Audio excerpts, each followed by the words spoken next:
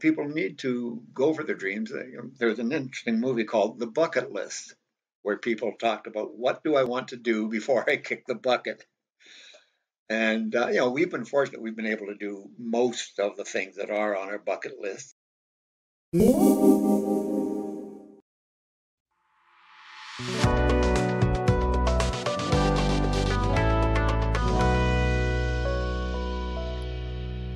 Hello, I am Celia Sanker, Executive Director of the DiversityCanada Foundation, and this is the Golden Voices, Golden Years Fireside Chat.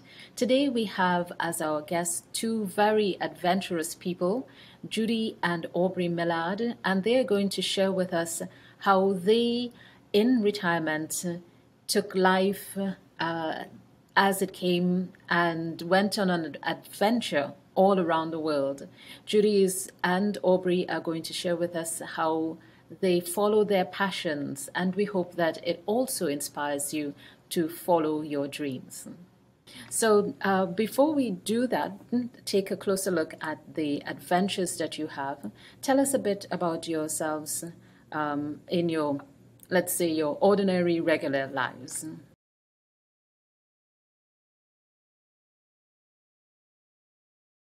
Well, I was a guidance counselor and high school teacher.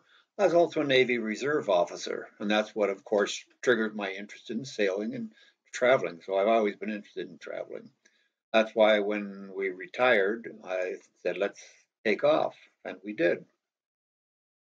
And I was a dentist, but had been interested in sailing since at about the age of 4, I had the book Swallows and Amazons read to me.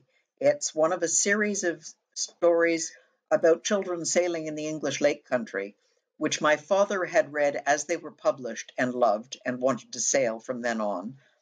Learned when I was about 12 and had a series of small dinghies, but it was all small dinghies and day sailing.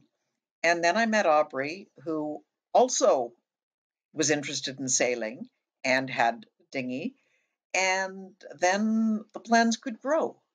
Judy was always jealous of the fact that I got my training with the Navy courtesy of Her Majesty's government, whereas Judy had to pay to take her courses and teach courses for the Canadian Power and Sail Squadron.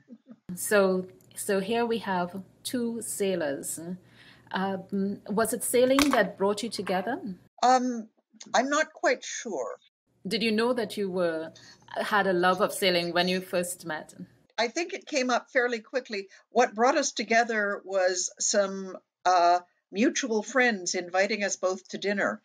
This is when we were living in Espanola, and I'd, on a Friday afternoon or Friday noon, gone out to the local Chinese restaurant for lunch and got a fortune cookie that said, and I quote, "A good evening for romance." And I thought, oh, sure, I'm going to Vincent Elaine's for supper. Well, I went to Vincent Elaine's for supper, and they had another guest, Aubrey. And we've been together ever since. It worked out quite well because they knew we had similar interests. And Judy had found a couple of other people who said, "Oh, I'm glad you two got together. We were meaning to get you together because we thought you'd have a lot in common," which, of course, we did. So it's been, a couple of matchmakers in Espanola put us together because they thought we would be a good match, and we were. How early in the relationship, or how, because, to sail around the world with, to go on these adventures, having a partner that can see you through that adventure is so important. So how early and how did you get to that understanding that this is someone who can help me realize that dream of such a grand adventure? Well, it was quite early. Once we knew one another and realized each that this was of interest to the other, within the first year, we had actually gone together on the purchase of a very large cruising, very large for that time, a 39-foot cruising sailboat. unfortunately, the boat was a lovely design, but there were problems in the construction. So we never actually owned that boat. The boat owned it, or sorry, the bank owned it, and we had a very small minority interest.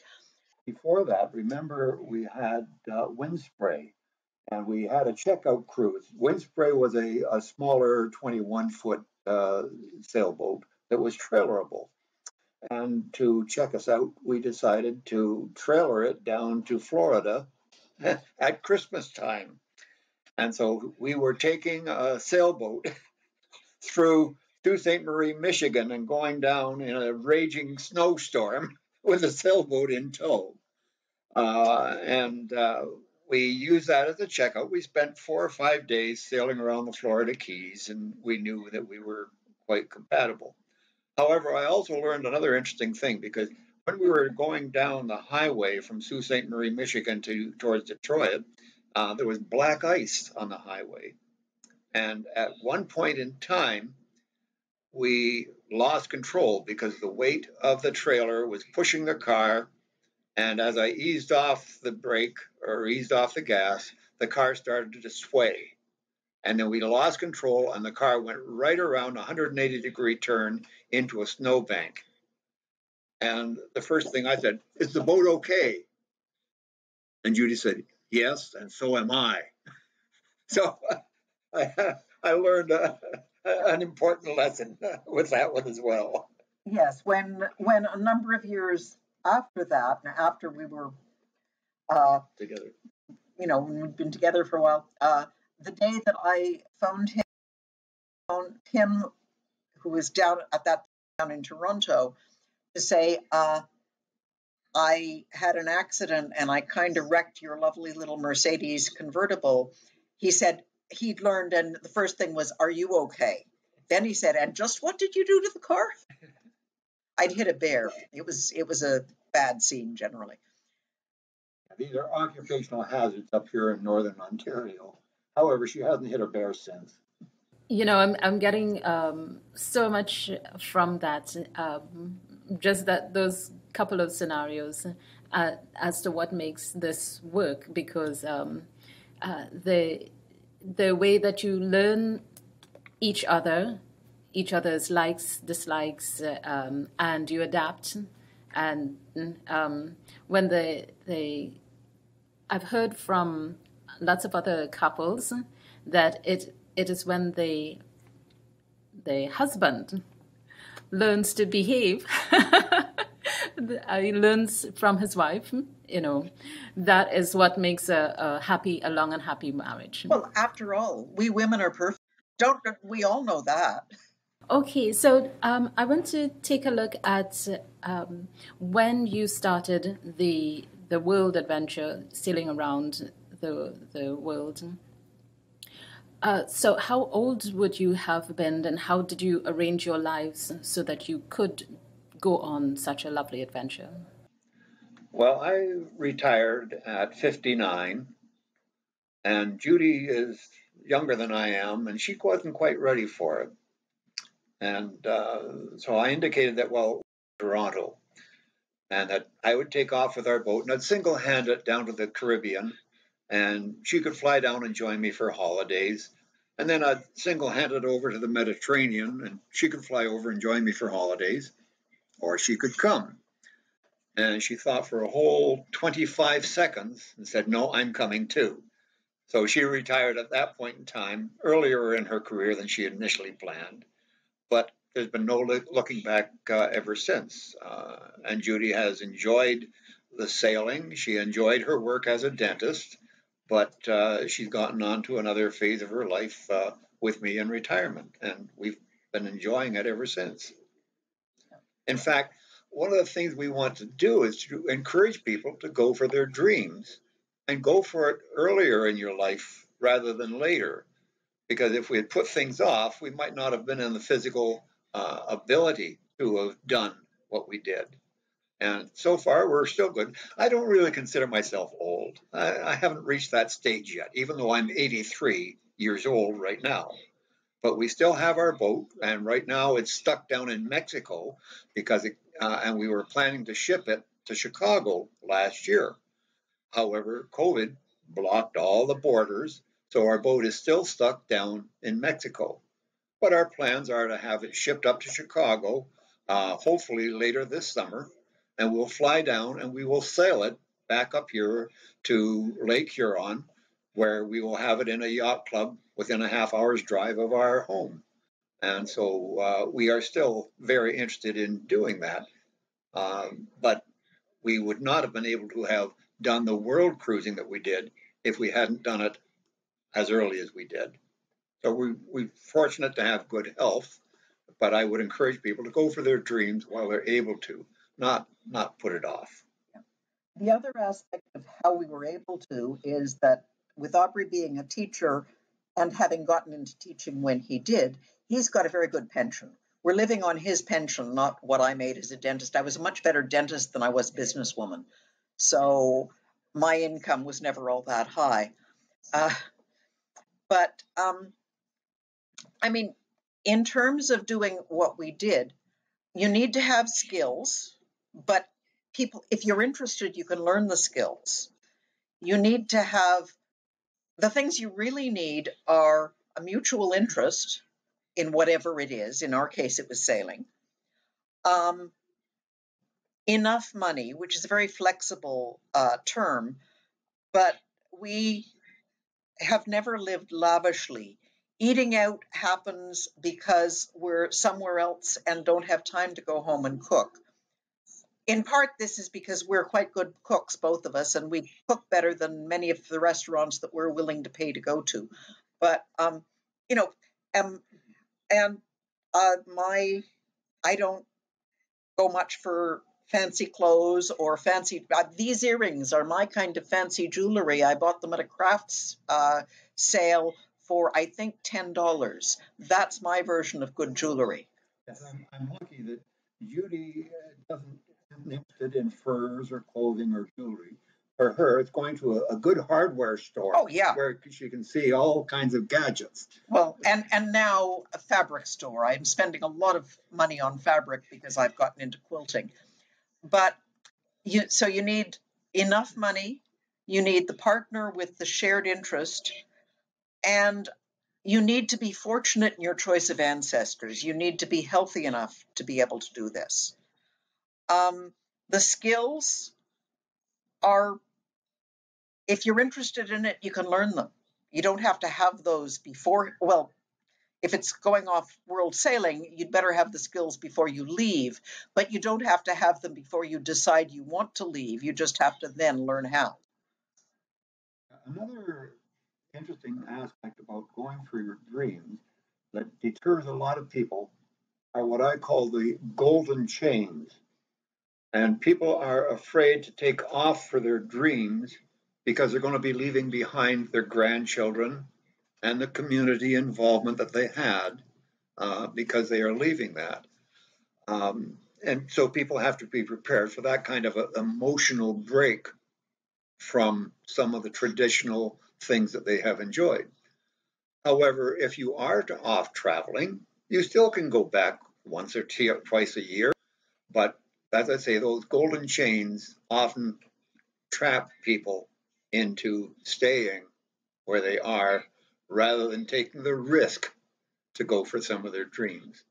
And again, you can go for your dreams and then come on back. Like we've come back now to shore life. We are living in an apartment for the first time in 20 years. And it's nice and comfortable, and we're making our way within the community. We're involved in community activities, but we still enjoy our sailing, and having a sailboat in our local yacht club is a nice way of enjoying life. So we haven't given up the dream, but we've just modified it a bit, and we've come back to a traditional lifestyle. Yes, there's so much there that I want to follow up on, Judy and Aubrey. So, in terms of those relationships, what was the reaction from friends and family and people around you, work colleagues, when you revealed that you are going to take off and be on a world adventure? you've got to be nuts. Um, there was certainly envy. I specifically remember, and there was some. It wasn't really it was a negative, but it wasn't. I had one lady who was a patient and friend who, as we were getting ready to leave, gave me as a going away gift the book of The Perfect Storm, saying that she hoped it would change my mind. She'd finally found a dentist she was comfortable coming to see, and now I was leaving. Those situations came up more with Judy than with me. I'd always been a wandering type because I spent much time with the Navy, and so it wasn't as difficult for me.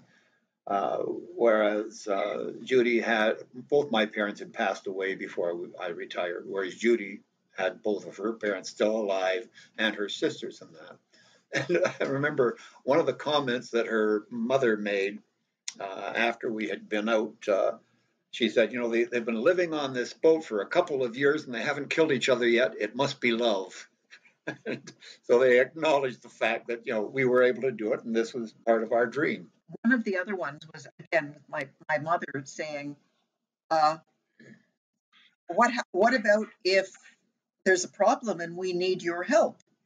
And my response was, unless we're in the middle of an ocean, we can be back in under a week from anywhere in the world, usually less.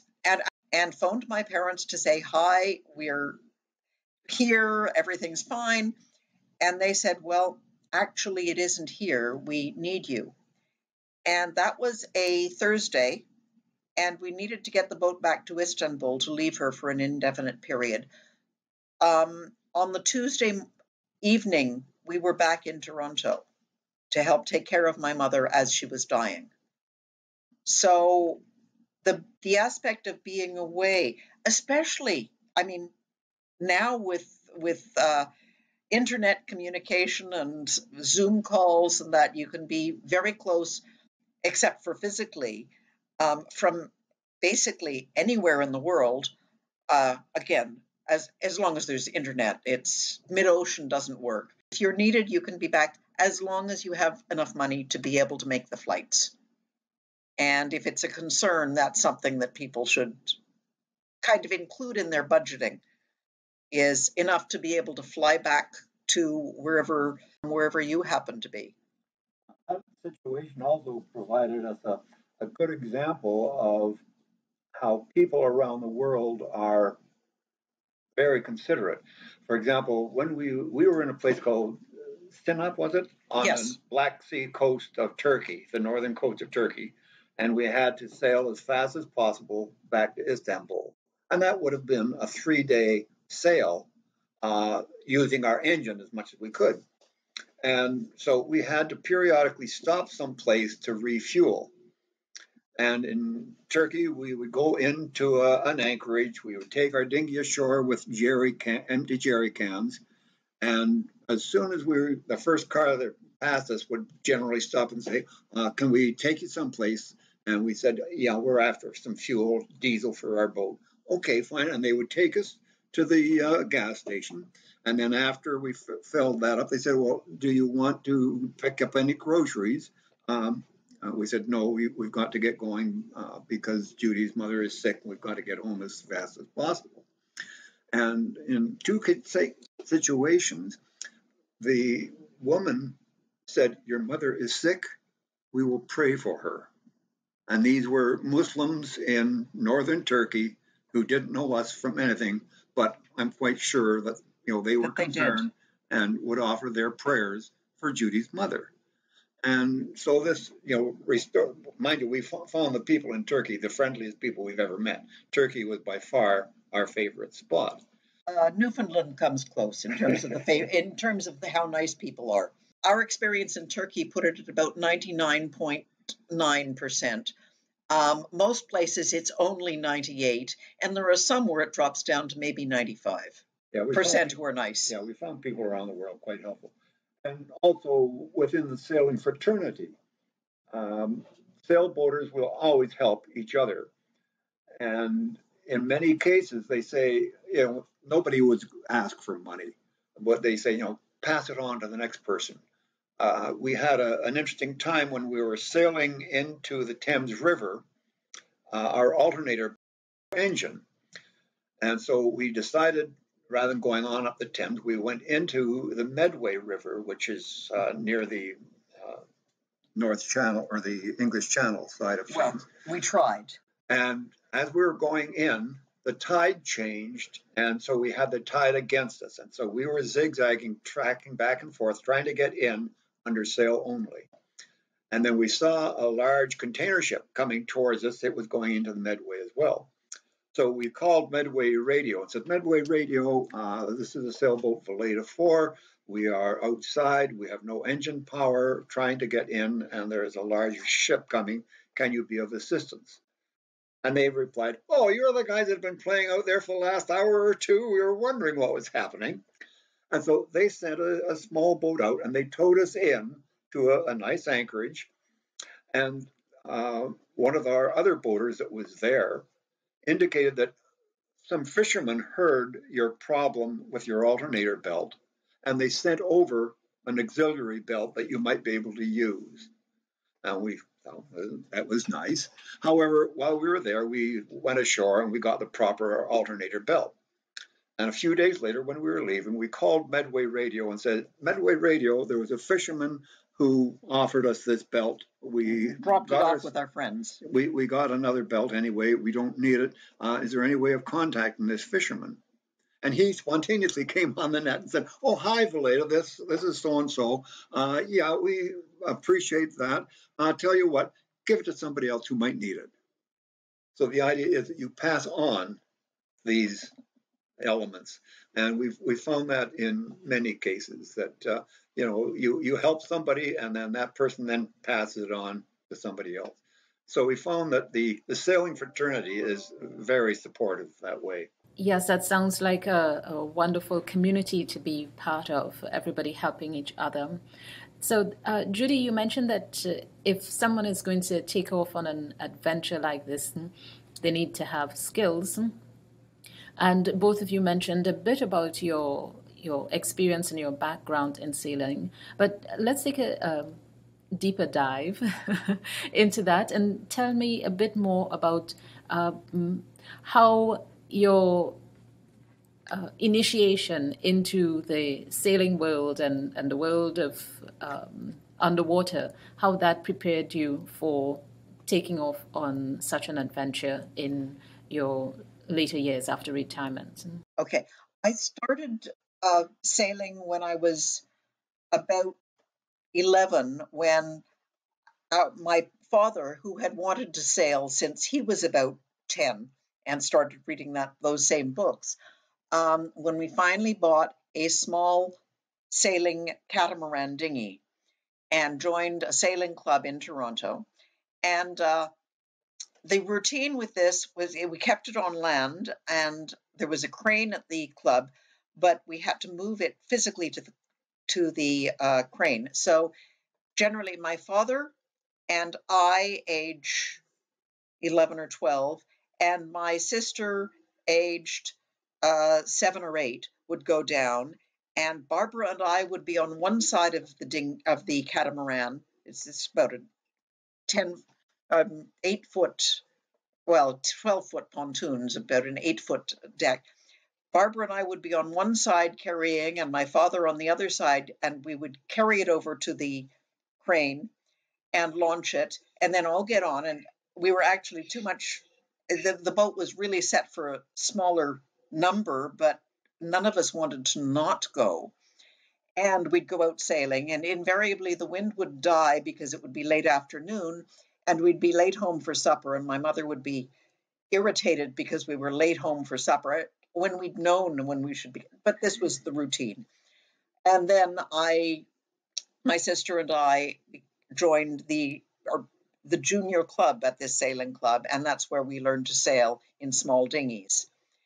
And basically from then on, I had a boat of one sort or another, but this was 12-foot length maximum until I met Aubrey.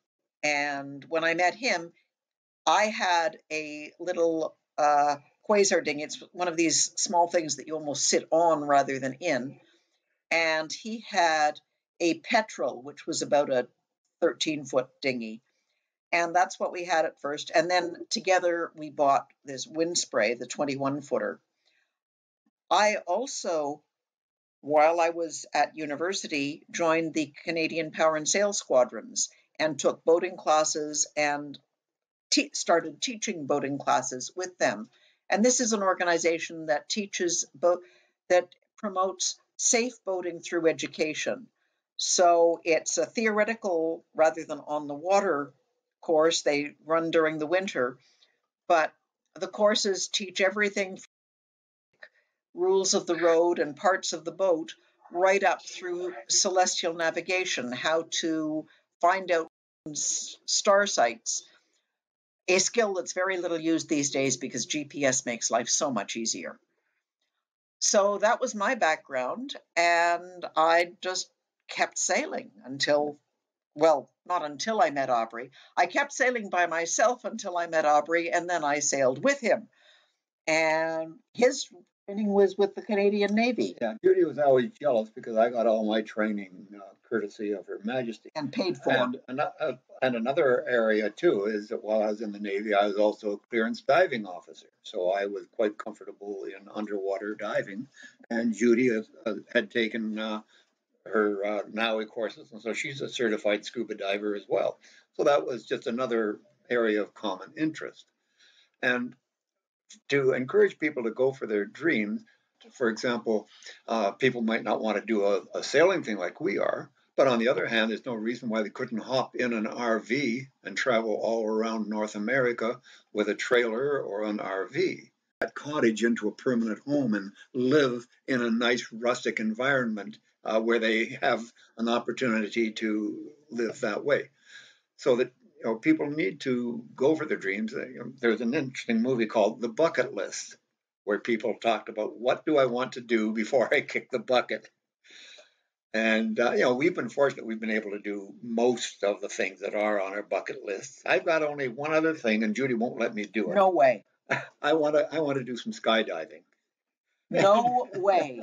You're not doing that. No, we've done other things. We've done parasailing and things of that nature. But Judy doesn't want me to do the skydiving one. So that's about the only thing that I haven't done that I'd like to try some point in time. But it's worthwhile for people to go for and plan their dreams. It can be either a full-time or a part-time thing, whether it's something living on a sailboat or living in a recreational vehicle, or just pursuing a hobby such as photography or hiking or collecting something and go for it more intensively. So that people can go for their dreams in a variety of ways, but it's important to keep dreams alive. Yes, that's so important, Aubrey. That it doesn't have to be sailing. It can be whatever makes someone passionate. Whatever someone is passionate about. Whatever makes someone wake up and just want to jump out of bed and get into whatever activity that makes them feel alive and happy to be, experiencing whatever they're experiencing when they're involved in their passion, their hobby, their adventure.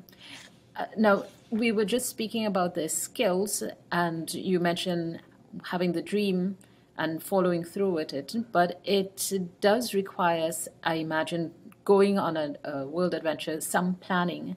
How long did it take you, and what was involved in the preparation before you actually said, okay, I'm leaving the ordinary day-to-day life and I'm going to go on my adventures? What was involved in preparing for that? Well, we had the boat before we retired. In fact, one of the reasons for getting that particular boat was the possibility of a live-aboard experience on it. And once we retired, we were free to use it as much as we wanted or as little as we wanted. So that's why we made the decision. We sold our house in Toronto and moved on to the boat and haven't looked back since. I remember A few times I've looked back, especially when I was feeling particularly seasick. But yes, Judy is a great trooper. She still, unfortunately, does get seasick in heavy weather, but she still goes ahead with it. But when we sold our house, I remember the night we had finalized the deal, we were driving back, and Judy says, "Well, how do you feel now that we've sold our home?" I said, "Well, mixed feelings. It's a big step." And she said, "Do you have the smell of burning bridges?" And this is what happens when you have to make some decisions, but not all decisions have to be that world shattering. So that, and the other thing we're getting out of is the fact that we don't need to keep accumulating money. We're at the point now where we can spend our money. That's why we decided to go for an apartment rather than a house. We didn't want to accumulate capital. We wanted to be able to live off the investments and the pensions we've got and use the money now while we can, rather than putting it more into investments. And that takes a bit of a mental shift to stop thinking about saving and investing to spending and enjoying. yeah, Aubrey hasn't actually finished making that shift yet, but I'm working on him. Yes. The other thing, in terms of the preparing, I mean, once we got the boat, we started making whatever changes, and this is our 32-foot boat that we actually went cruising on, making whatever changes we wanted to get it the way we wanted. And it's an ongoing process. When we made the decision that we were actually going to leave, in terms of preparing the boat, we decided that we were doing it with a date about 6 months before we actually left. So one of the things that we did was each of us made up a list of things that we needed for the boat, that we wanted to have on the boat or to do for the boat, divided into, I think, 3 different categories. Maybe it was 4.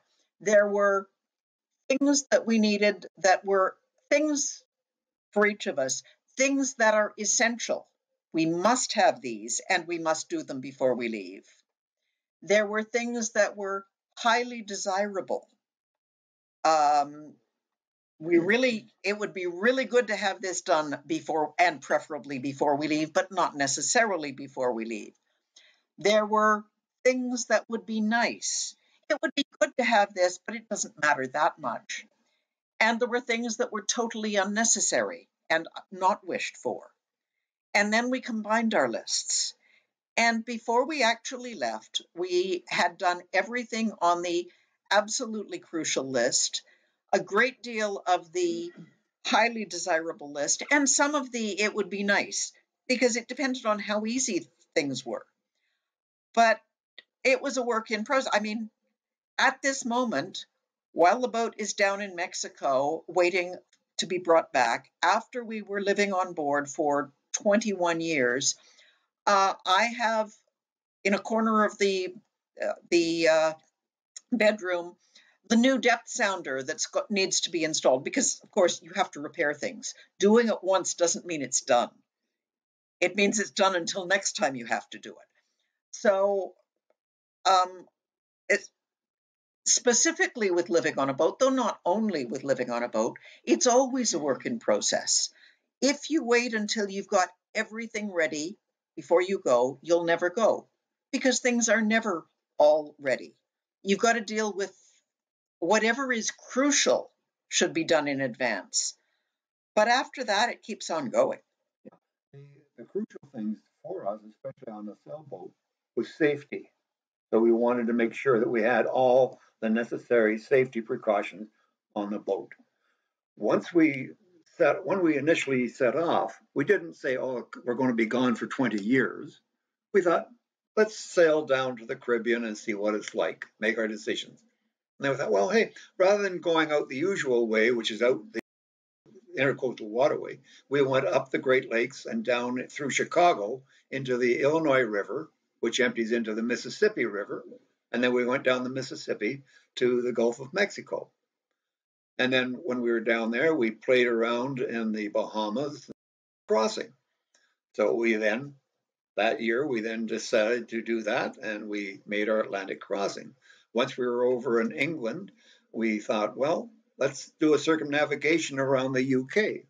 And after we did that, we said, well, where to next? Well, let's go down to the Mediterranean. And so we went through the rivers of France down through to the Mediterranean. And then once we were in the Mediterranean, playing around there for a year or two, we thought, well, let's go up to the Black Sea. It was almost a year by year kind of thought. At any point in time, we could have said, let's stop, sell the boat and go home, or whatever. And so it was just on a year by year basis. So as I say, when we set off, we didn't initially say we're going to be gone for 20 years or we're going to be gone for 1 year. We just left it open-ended and made our decisions and choices as we moved. Yeah. In general, because I'm navigator, I would have the route for the next month would be quite detailed. The route for the season would be fairly detailed. The following season being sailing season, not like summer, spring, summer, winter. But the following year would be roughed out. And after that, who knows? Another interesting thing about retirement and going for dreams is that technology has improved so much that people have the opportunity to invest in these dreams safely. When we initially started out sailing, there was no GPS. We used traditional methods. In fact, at one point in time, we used to know celestial navigation and that, but we've never had to use it because now we have GPS. When we started, it was what they call LORAN, which was a more primitive kind of navigation system. But when I look at the technology that people can use to enjoy life, I wish I were 30 years younger because I'd love to do skydiving. I would love to do some of the mountain biking. I would love to do some of the way permits us to do now. And so this technology has allowed people, I think, more opportunity to pursue their dreams safely with a little bit of training and awareness. But the technology has definitely opened up many avenues for people to go for their dreams. Yeah. Remember when I said that inside my head I was 25, but the rest of me doesn't match? I think Aubrey's about 17, but the rest doesn't match. That's why I don't see myself as an old person. So 20, 21 years, that's a lot of time to be out there on the seas. You must have had some really beautiful, fantastic scenery, and also in an adventure. Adventure also brings danger and trials. Let's take a look at both. What were some of the most beautiful places? We'll take a look at the beautiful side of it first. So you've been all around the world. What were some of the most outstanding places you've seen? Well, for me, I think, especially because I'm prejudiced towards sailing, I think sailors are the last of the romantics. That traveling around the world is a romantic idea. And for me, I think the 2 or 3 high points in sailing. For me, one of the beautiful things is sailing at nighttime on calm or comfortable conditions. That you're out there, the water and the stars are fantastic at night. And in the water, there's what they call bioluminescence, where waves and that will create lights in the water. And you can see the waves of your boat in white streams. In fact, I've even seen the white streams of a dolphin at nighttime playing around the boat. You can just see the swash like of the boat whenever dolphins come around, and they play around in the bow wave of the boat. And Judy goes up forward there and she's clapping and saying how beautiful they are. Yeah, they're lovely. When you go to a aquarium or something like that, and the dolphins put on a show, we know that they know that they're getting paid for it. They're getting paid in fish, but they're getting paid for it. When you're out on a boat and see a pod of dolphins quarter-mile off change their course and come and start playing around the bow of the boat, and if they don't seem to be noticed, one of them will come and jump right next to the cockpit where we're sitting to make sure we know they're there, and then go up to play, so that to make sure that we're aware of them and are appreciating them. That's wonderful.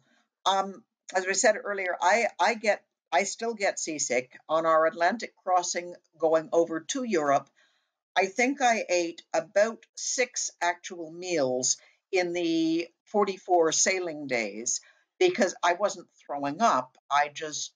The thought of food made me feel worse, so I didn't. But except when I felt my absolute worst, the whales and the dolphins made it worthwhile. When I felt particularly horrible, they almost made it worthwhile. But that was the situation where, when I described this to my mother, I described it to my mother and she said, "Why are you still doing this?" And I said, "Well, it's my dream." And she said, "If that's a dream, what do you call a nightmare?" But in terms of scenery, I have to say that the British Columbia coast has been one of the most beautiful places we've been. Although I have a bias towards the climate in the Caribbean. I still feel that the ideal climate is one where getting dressed in the morning involves a bathing suit. Judy likes a soft life that way. And she doesn't know how I convinced her to go up to the British Columbia coast. We spent a couple of years on the BC coast, going all the way up to Alaska and Juneau and enjoying the icebergs. In fact, I've got a picture of Judy standing at the base of a glacier. And she's all dressed, and this is in the middle of August, but she's all dressed up. I describe her as my Michelin man. She's so thickly padded because of trying to keep warm. But she's been a good trooper, and she still went along with it. And that's why we're enjoying down south. Mind you, though, we still come back frequently. Most times it would have been for 3 weeks or so, because it was to come back to visit family. The longest was 9 months when we were back nursing my mother. And when she died, it was late fall, and the boat was in Istanbul, which is the same latitude as Toronto. So going back there to the boat for the winter didn't make any sense. It would be perhaps beneficial for my father to still have somebody else in the house. So we stayed for the rest of the winter. But it varied. There were times, I think there was once or twice, that it was just a trip back for a week or so. It didn't make sense to come back for much less than that by the time you add flights in. Aubrey was back for, I think, about a week for his granddaughter's wedding. Things like this. We were back when Judy's father was passed away. We were back for several months at that point in time as well. I guess the longest stretch that we were not back was when we went across the Atlantic. From the time we left the Mississippi and we went across the Atlantic and spent time, we didn't have a chance to come back when we were over in England, did we? Well, we didn't need to, because my parents came over there to visit with my sister who lived in France. So that takes a look at some of the beautiful parts of sailing. And we mentioned a bit about climate, but in terms of weather, maybe that will allow us to take a look at some of the not so fun parts of following your dream and what that can involve. Your dream is not always perfect.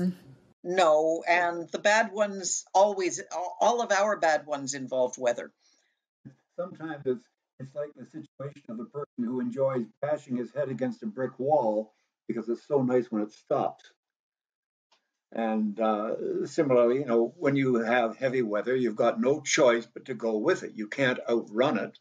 And so you just have to deal with it. And sailboats are usually very reliable vessels in heavy storms. You reduce your sail area, you change your course so that you're in the most appropriate course. You don't worry about trying to get someplace in a hurry. You just deal with the weather.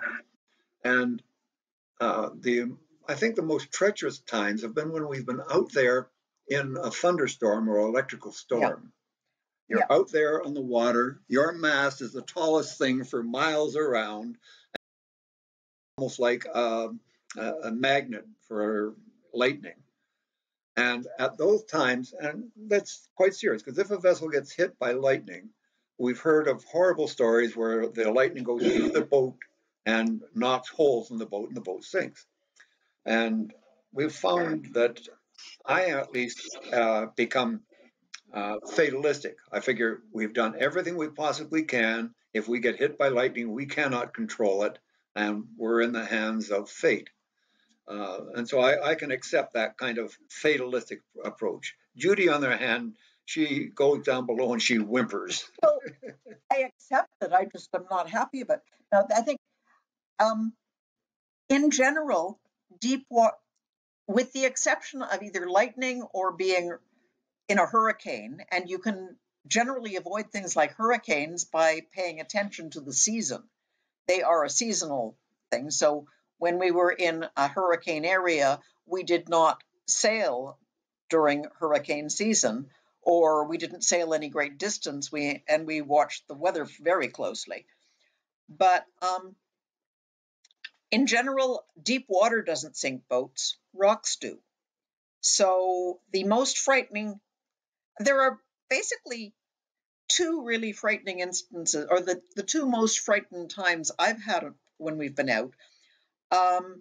Well, one of them was a thunderstorm. That was actually up in Lake Huron before we left on our long cruise. And essentially, we found ourselves in a cold front with the associated thunderstorms. The normal summer thunderstorm is over in about 45 minutes, which doesn't mean it's less severe. It just means that it ends. But we had about 3-4 hours in the middle of the night. It was light more than it was dark because of the lightning. We'd prepared the boat as well as we could. There are things you can do about ensuring that you've got grounding so that if you are hit by lightning, there's a path that doesn't involve blowing holes in the bottom of the boat for the electricity to exit into the water. But once you've done those, there's not a lot else you can do. So I've got to say, Aubrey was there and being fatalistic. I was not as good. I felt I had 4 possible emotional responses to this, the situation we were in. There was bravery, which at that point was beyond me. There was stark screaming panic, which was going to be very unproductive and even more dangerous.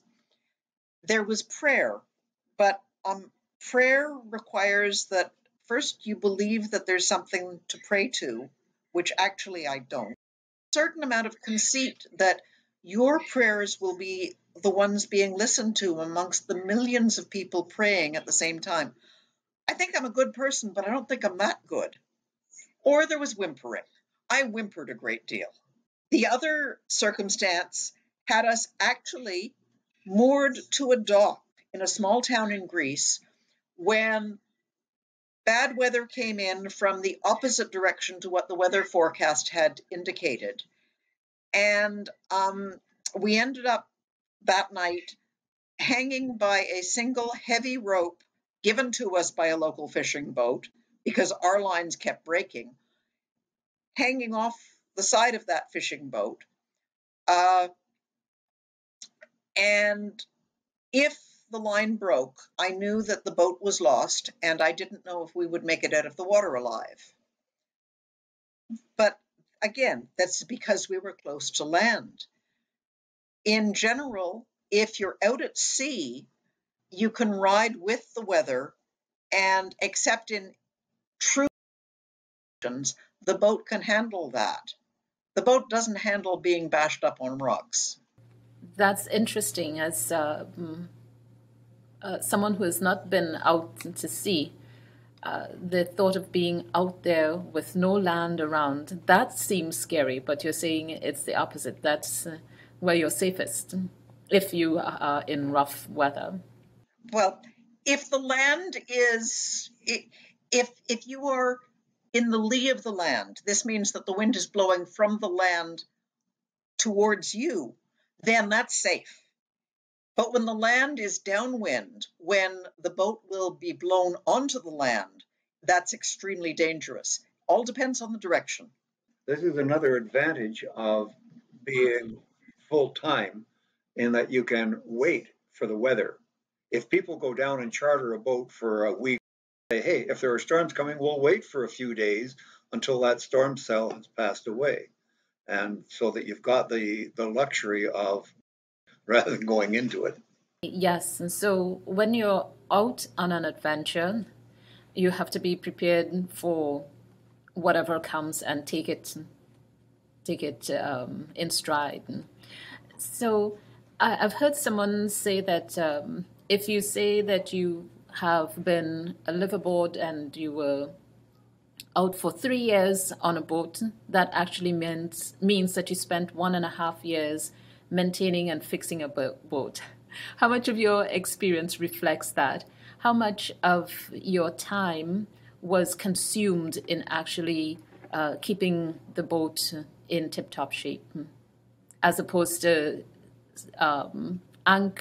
anchoring and just laying back, soaking up the sun? Probably most of it. We did some of the lying back and soaking up the sun. And I'm sure that we probably did as much as our fellow cruisers did. It's just that when you look and see somebody else sitting and lounging while you're in the middle of rebuilding, of cleaning out the toilet and rebuilding the toilet.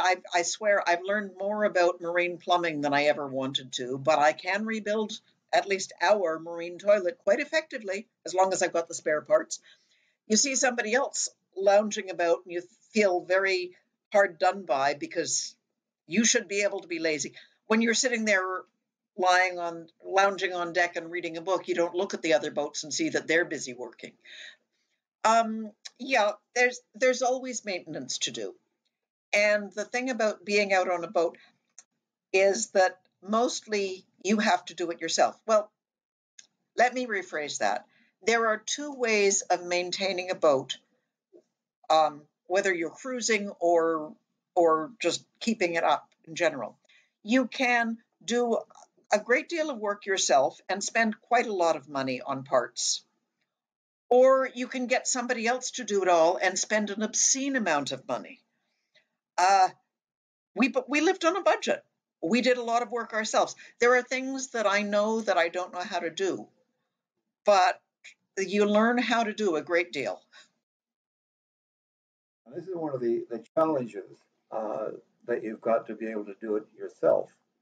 And I think accepting the challenges is part of going for your dream, because your dreams often will take you out of your comfort zone. I remember a number of years ago, before I met Judy, and I wanted to live in a log cabin for the winter. I thought the logs would be able to insulate it enough. And so I found a log. And in the wintertime, I used my snowmobile to come around. But I lived in a log cabin, no electricity. I used, I think, not sure whether I had propane or not, but I used a wood stove, and it was a fantastic experience. People thought I was nuts. You were. But it was an interesting way of, on Golden Pond itself.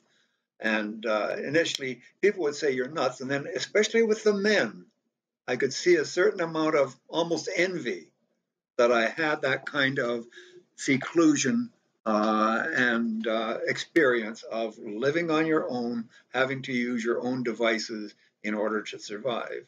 And I think this is possibly what many of the challenges are for going for your dream. It gives you that opportunity to challenge yourself. That's right. And that's what you mentioned about that cabin adventure. It shows that you've had that spirit all along, and taking that into an adventure around the world on a boat, that seemed to have been a natural progression in terms of your dreams getting bigger and bigger. So You mentioned earlier about, and we were talking earlier about the partnership and having an adventure together. What did being out there on a boat in the middle of an ocean teach you about relationship and working together as a couple on a shared dream? Well, we had to work together on a sailboat. Finding now that we're on shore, Judy is a bit more isolated from me because she's doing her quilting. And so she's got her own little room set up for her quilting that I can't participate in. But when you're on a boat, you both have to work on it in terms of the maintenance and the navigation. And so it almost forces us, not unwillingly, but it forces us to work together on it. Whereas, as I say, now we're back home. I'm on my laptop and Judy's on her quilting. On the boat, it was physically impossible to be more than about 17 feet apart. And this involved one person being all the way up in the bow and the other person being back in the cockpit. I mean, you can't be further apart than that. It also, of course, it worked fine when we were at sea. This didn't apply because when you can't be more than 20 feet from food, it's an awful lot easier to snack. In the 20 years out of sea, what would you say were the biggest life lessons that you learned from your adventures? How much we could depend one on the other. In addition to that, I think it's my faith in human nature, because we find in a strange land, and it was helpful to be able to talk to people who were very helpful. Not only the locals that we met in the different countries we were in, but also our fellow cruisers in that. That's beautiful. So someone whose dream involves taking them away from home and into different lands, different cultures, need not be afraid of the unknown. In fact, the people that they meet are likely to be, as Judy said, 95 or more percent. You'd see the good nature of people that you meet. Yes, as long as you go into it, if you go in being friendly and pleasant, you'll almost always get that back. If you go in with in our country we do, you'll get that back. So what you bring is what you get almost all the time. You'll meet some people who are nice even to people who are nasty, and you'll meet some people who are nasty even to people who are nice. But in general, the pleasanter you are to the people where you are, the pleasanter they'll be back.